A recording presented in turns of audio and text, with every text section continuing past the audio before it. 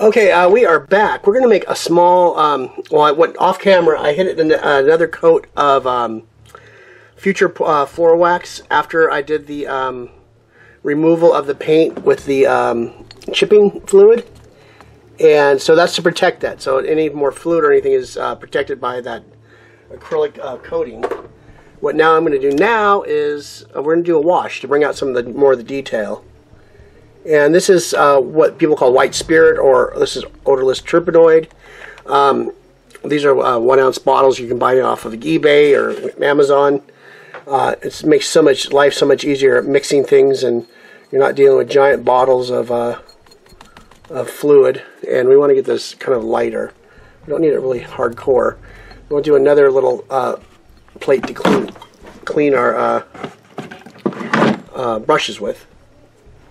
And I'm just using a really crappy brush to mix this and get it nice and broken up. And you can see this is a very light wash, and there's still a lot of pigment still clinging together.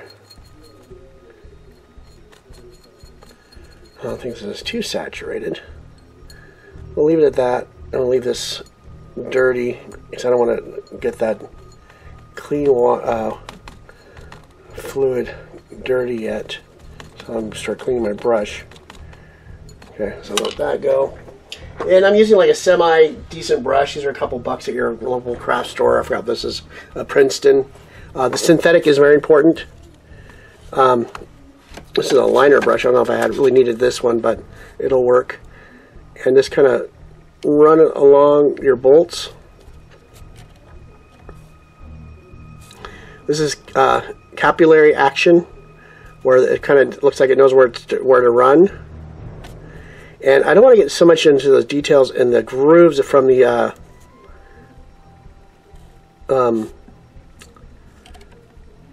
print. I want to try to get it into these corners to give depth in the shadows.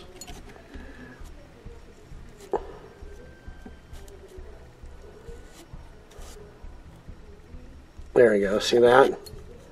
And we get around these vision visors or whatever these are. Kind of see, just kind of let it do its thing. And I make sure it's nice and light so it does. And then we can come back later and clean it up a little bit too.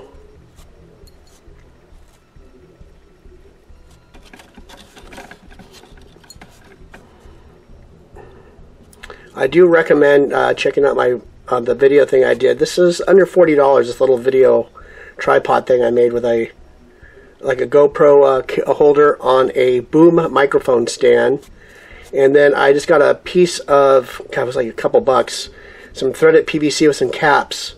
And look at Richter Scale Studios blog. It's one of my only blogs I put up. I'm just kind of trying to get that going too. There's a lot of work keeping up our hobby social media stuff. It's a hobby in itself. And I'm just going to finish this off. You obviously getting the idea what I'm doing.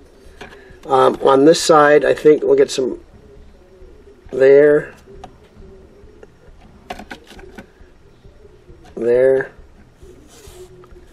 Maybe some more right there. There we go. Yeah, it's okay to go back over it because we can remove this really easily with some clean white spirit and a makeup applicator. I don't recommend Q-tips. Those get really messy and the cotton strings off.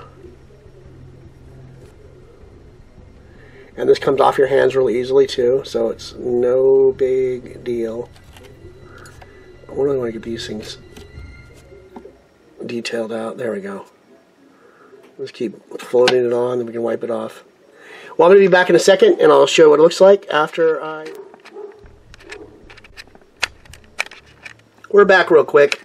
Let's get this all in frame.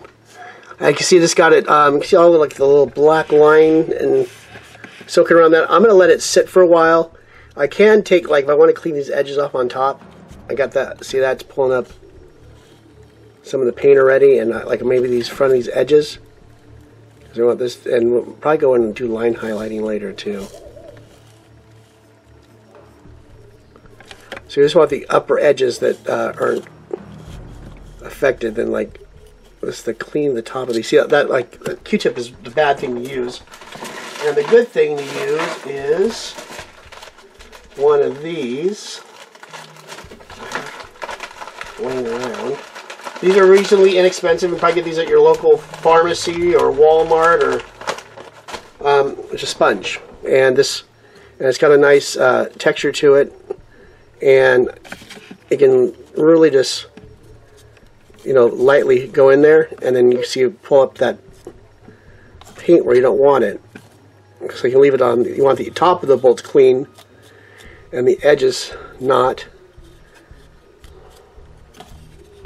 And you can see some of the brightness is coming back, and you can go between the bolts.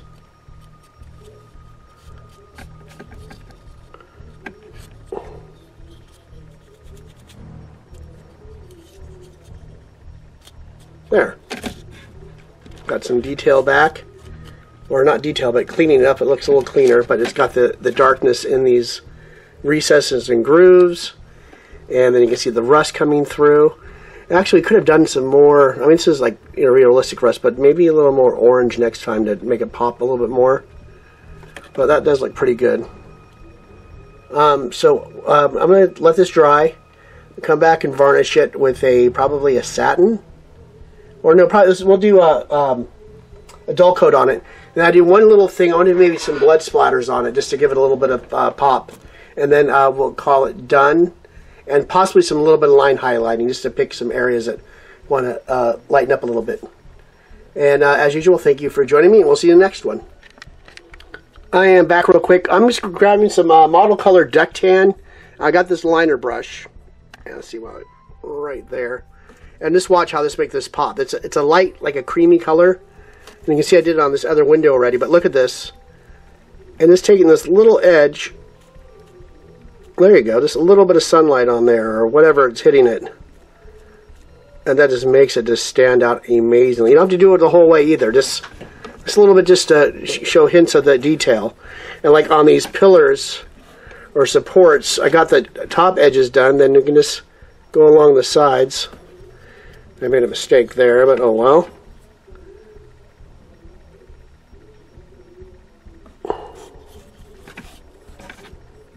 I do this all on camera. This is so nice, this new camera.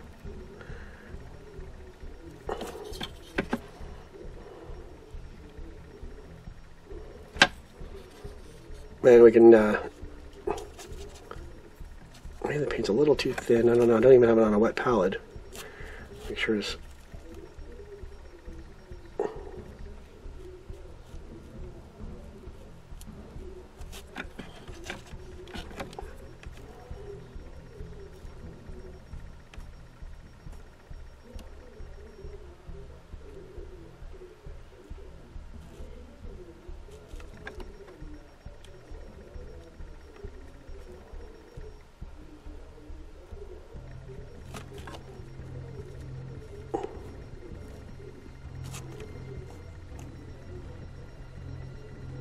Let's hit these bolts a little bit.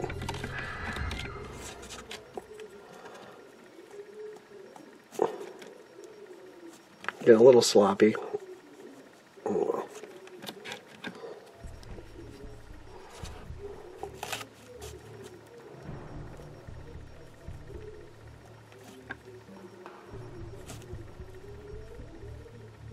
well. Oops.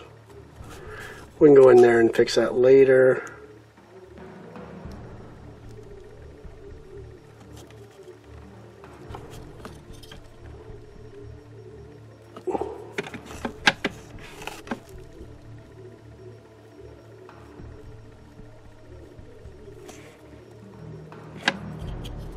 So I get this one a little bit more. I gotta back this out a little bit. I got too much. There we go. Sorry if the camera works bad. Kind of just getting used to this new angle. I'll be able to get in there a little bit heavier. Or not heavier, but closer. And oh yeah, here we go. This is what really is going to make this pop. Because this back area has not a lot of detail on it at all. So I'll go in and hit those. At the inside corners. We don't have to do the tops because there's no light hitting that. Then we have these edges.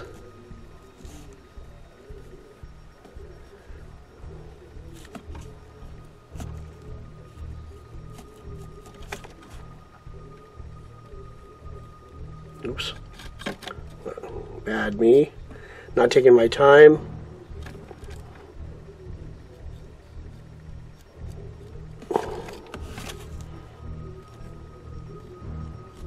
That's why I notice a lot of the skill is just basically being patient.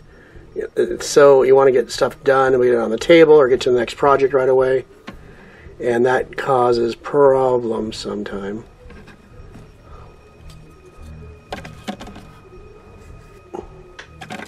A couple more of these bolts over here.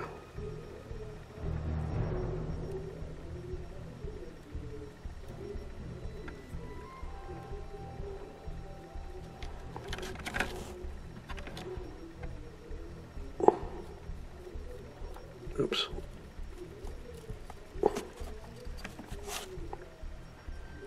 I'm really kind of being stupid about it right now. There we go.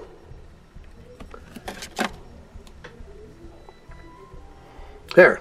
So I'll let that dry, and then we'll varnish it. Then I think we'll be done with this thing. It's got a lot of detail to it. So thank you for joining me. We'll finish up in the next section, and that'll be the end of this. Thanks again.